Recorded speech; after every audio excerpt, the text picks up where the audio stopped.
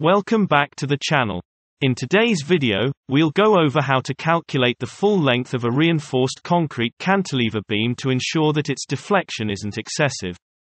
Let's start with a worked example. We have a reinforced concrete cantilever beam 300 mm width and 500 mm deep with 3 25 mm steel bars at the top and 2 at the bottom, as well as a 10 mm diameter link with a 40 mm cover. The beam is designed to resist a hogging bending moment of 200 kN/m. How will we calculate the maximum length of concrete beam that will not result in excessive deflection? The first step is to determine the reinforcement ratio, which is the ratio of the area of steel provided to the effective area of the section. At the top, we have 3 25 mm steel bars.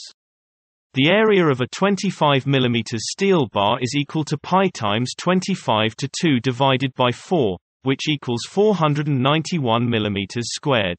As a result, the total area provided is 3 bars multiplied by 491. This is equal to 1473 mm squared. The effective depth, d, is equal to the depth of the beam, 500 mm, minus the cover, 40 mm, minus the link size, 10 mm, minus half of the bar size, 25 mm, divided by 2.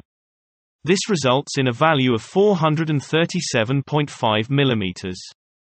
We should now be able to calculate the reinforcement ratio, which is equal to 100 times the total provided area, divided by the effective area of the section, which is 300 mm times 437.5 mm. This gives us a value of 1.12%.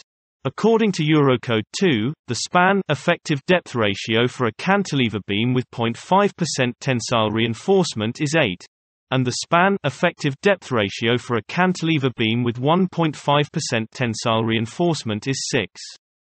The span depth ratio after interpolation is 6.76.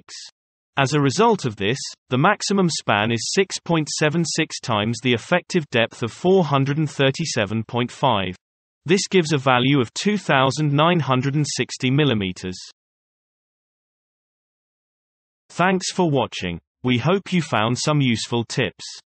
Check out our website at structuralengineercalcs.com. Please like and subscribe, and let us know what would you like to see next.